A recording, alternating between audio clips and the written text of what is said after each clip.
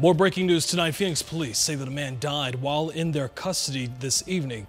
Police say that man was walking in the area near 27th Street and Van Buren, trying to open doors to homes in that neighborhood. Officers say they tried to arrest that man, but he continued resisting.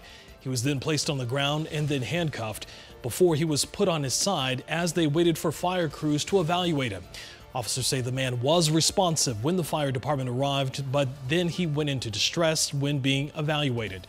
He later died at the hospital. We'll continue to follow this story for you and bring you updates throughout the evening and night at 12news.com.